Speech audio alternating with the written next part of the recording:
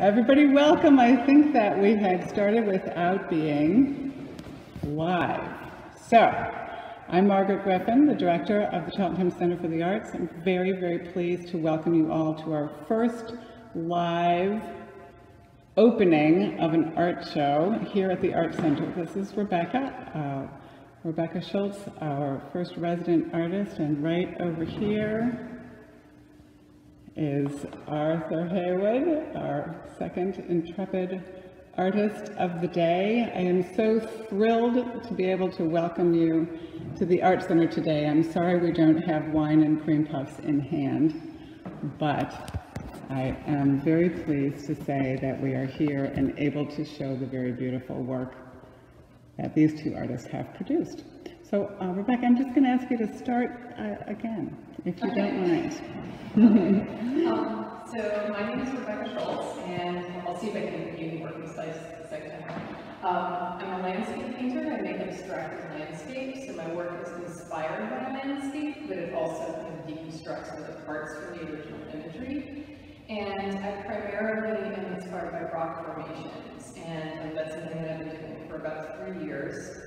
I originally was making work that came more from my subconscious, but did kind of reflect like imagery and forms that are found in the natural world. But in 2017, I went to artist residency in Iceland and was just blown away by the landscape there. It's really unlike anything else I've ever seen. And I started to sketch the landscape there, and particularly interested in the rock formations, and started to make work based on, at least was inspired by, and use the landscape as a point of departure. So at first I was really just interested in rock formations aesthetically. The forms, the lines, the compositions really kind of led themselves to my aesthetic. But I very quickly started to learn more about rocks. I went back to my 9th grade earth sciences and started doing some self-study in geology, which I'm continuing to do, and learning about geologic time and when the rock formations that I've been painting evolved and what else was happening on the planet at that time. And it's really been a way for me to make sense of and try to cope with the kind of obviously ecological grief that I feel, the concern I have about what humanity is doing to the planet. And it's, when you look at a geologic time scale, humanity has been around for such a short period of time, as seconds in a 24-hour clock, but has had this huge outsized impact. And at the same time, these rock formations have been around for hundreds of millions, if not billions of years. So they've been around for a long time, and they're going to be around for a lot longer. So that time scale has helped me kind of situate myself a little bit more in kind of the broader continuum of life on Earth, to get really deep about it. So the work that, the 2 series that I'm showing that I made this year are both kind of new departures for me in terms of the way that I'm depicting rocks. And this first series, which is the 4 paintings you see here, these 4 larger ones, this is the Wissahick and Schist Geology series. And when I moved to the Philadelphia area in 2016, I discovered Wissahick, which is an incredible place to hike and spend time. And as I became interested in rocks, I realized that I had this incredible rock formation that was basically on my backyard. And so I spent a lot of time there and have researched the geology of the Wissahick and Schist, which was really fascinating in terms of how the rocks were formed. Both sedimentary rocks and plate tectonics and metamorphic rocks and all of that, which I would be happy to explain at length. But what I did with this series is I mixed 2 sets of imagery. They were both images of the Wissahick and Schist, different formations in the Wissahick and Schist, along with geologic maps of the region. And geologic maps I think are really beautiful. They're graphically really interesting, But the other thing that I noticed very quickly, which you see in all of these paintings, and you can see it here, is that this section of the painting is where you see a lot of the map. And the diagonal that you see here, as well as the diagonal of the formation itself, I didn't really see this perspective very much at all. And the reason why these maps are on a diagonal is because southeastern Pennsylvania is even on a diagonal, and the schist was formed due to colliding tectonic plates. So the geologic maps of the area have this strong diagonal, which integrates really well into the rock formations themselves. So really kind of, I would lay down the map first and then draw a rock on top of it and work back and forth between those two sets of imagery. So that was a really exciting new way for me to work, because I've not done that before. So you can see it in all of these, this strong diagonal where you see the bits of the map, and then you also have the close-ups and kind of abstracted imagery of the rock formations.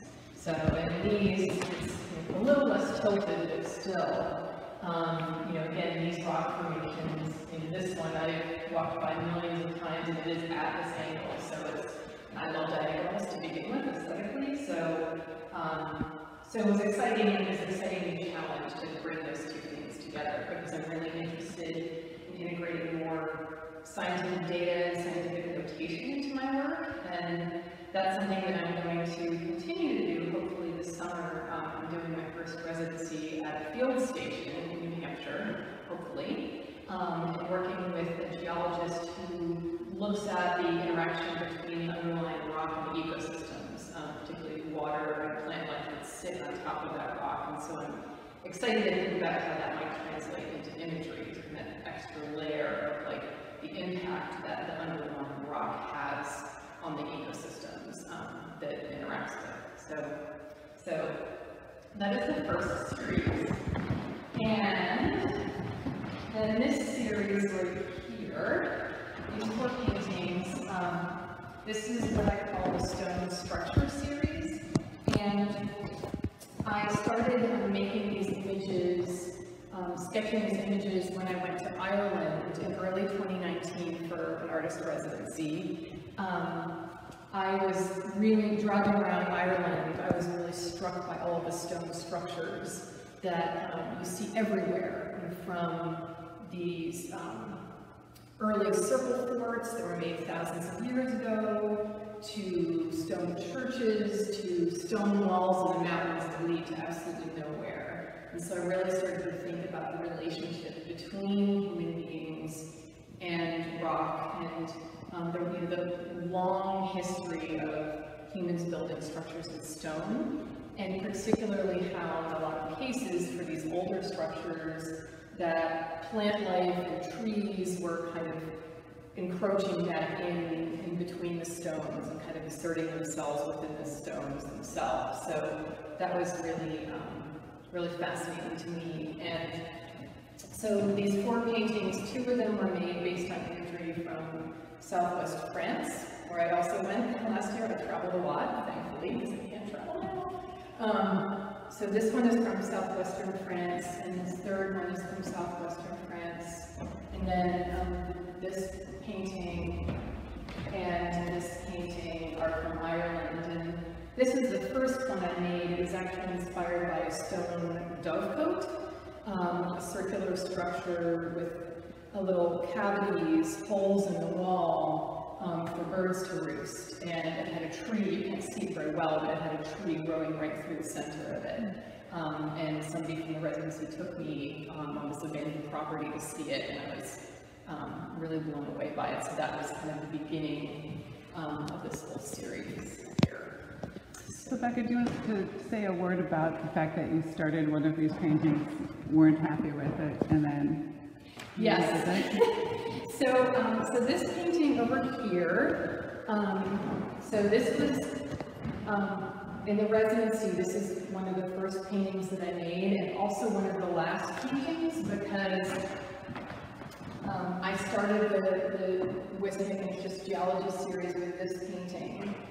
And I kept working on it and kept working on it, and it was not coming together. And I very rarely do this, because I usually just try to like wrestle something out of it, but it had just gotten too thick, so I literally pulled it off the stretcher and decided to start again. And I had planned on starting it, and things got in the way, and then the building had to close with a stay-at-home order, and so moved my work back into my home studio, and was going to start working on it, and then I got COVID. So I'm not a very serious case, but still I was very tired for probably 6 weeks, so I couldn't paint. So I managed to do this in the last 2 weeks, and it was really cool kind of going back. I used the same imagery, but this one was completely different than the one that I did in the beginning, because I had all of the information that I had gathered making the rest of the paintings in this series to bring into this. So it was cool to kind of circle back around with the same painting, but make it differently in the end. So let's take a quick look in the hall. Sure. So we're gonna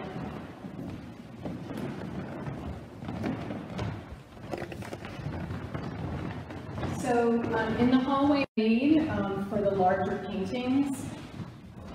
So I start with a sketch of the rocks based on a photograph or from life, and then I often do these color studies to start to kind of deconstruct the rock formations and to start to pull out shape and pattern from them. So I did a whole series of these smaller studies. Some of them turned into larger paintings. Rebecca was just finishing up talking about her studies. Yes, so those are all my studies out there. One thing I wanted to mention about one of them is that when I was painting it, the color palette, I was looking at one of Arthur's paintings through the studio door, and so it was inspired by his color palette. We were just talking about how we were influenced each other in terms of color palette, which is cool. So I just quickly want to say one more thing about my residency, which is that I originally planned to do another project related to this residency, which is tied to my interest in having people think more deeply about the relationship to the natural world and to take action. And it was drawing upon my experience in community-based theater, which I did for many years.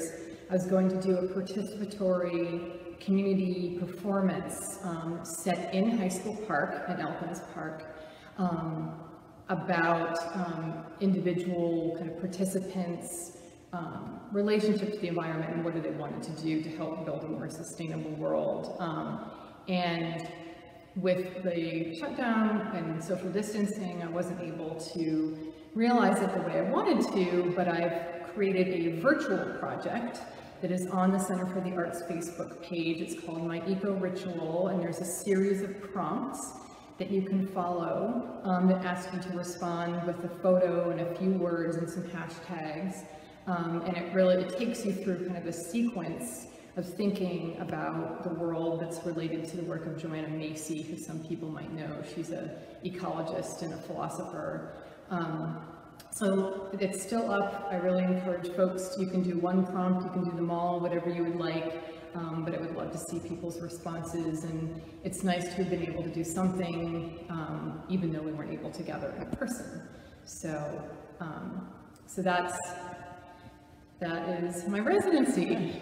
Rebecca, thank you so much. The work Thank you. is just lovely, and I'm so glad to see it come together on the wall. Thank you. Arthur, tell us about your work. My name is Arthur Haywood. I've been a resident artist at the Cheltenham Center for the Arts since the fall, working on paintings showing stories from reading coming to life.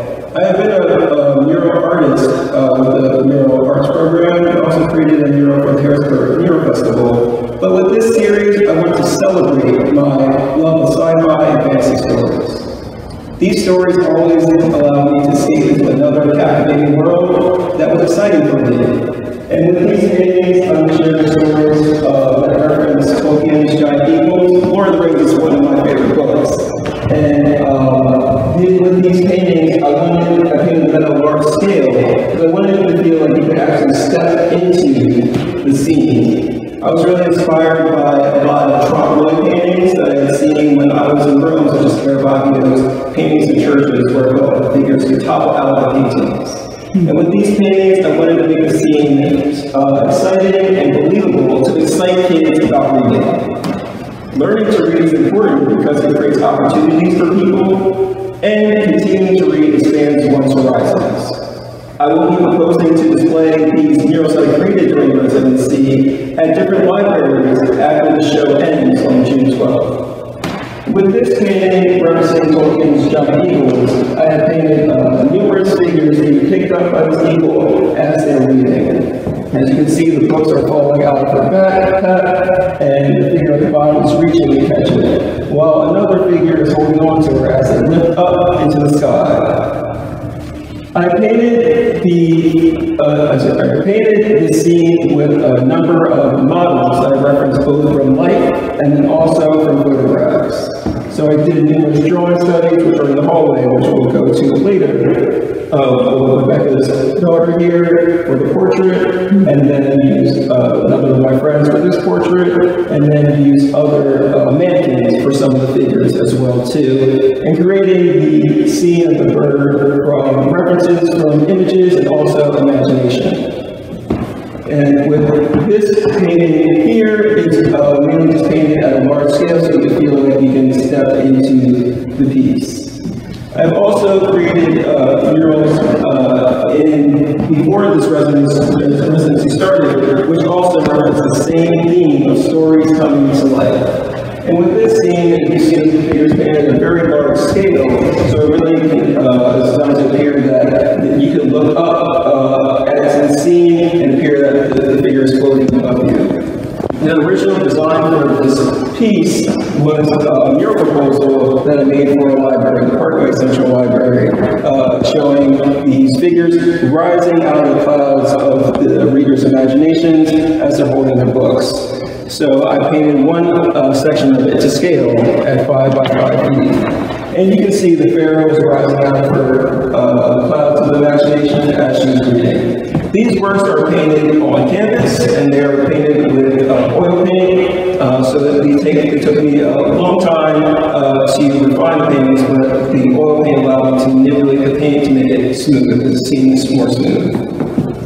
As we go to the next painting here, this painting here was inspired by a sci-fi story that I was reading. I've been really into a lot of Brandon Sanderson's books, so this book, Skyward, really got me excited about sci-fi stories. So I had this astronaut blasting through the wall. With this piece, I wanted to make it seem like the world of reading was coming into our world, almost as, and I painted the scene in somewhat of a Trompe l'oeil fashion with the figures reading on the ledge to make it appear that you could almost reach into the scene and grab their books. And the Trompe l'oeil technique also is used to enhance this illusion of the astronaut blasting through the wall and to really show the excitement of sci-fi stories. For this painting, I also created a number of drawing studies, both from life and then also from photographs. I'm really fortunate to be able to have models posed to create these mural paintings. My sister's boyfriend posed for this portrait, and then my other sister, Allie, posed for this portrait as well too. So I've been fortunate to be able to work with models to create these paintings. So with these paints, they're all painted with oil paint. I use a variety of textures, using the paint more thickly at the front, and the foreground, and painting more thinly in the background. And like I say, I made numerous drawing studies to create these works to make the process more streamlined, so that I didn't have to make everything up on the final canvas. So we'll try to go into the hallway to see if it stays connected, but I'd like to show you some of the drawing studies I made that allowed me to create these paintings. We get disconnected as we did a few minutes ago, and I will just come right back online. Okay. Go ahead, let's try. Oh. Let's give it a try.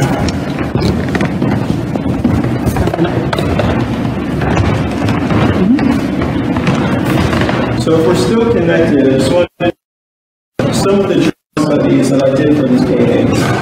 These are some of the drawing studies that I made for the Tolkien painting of the giant eagle. So you can see I made numerous drawing studies.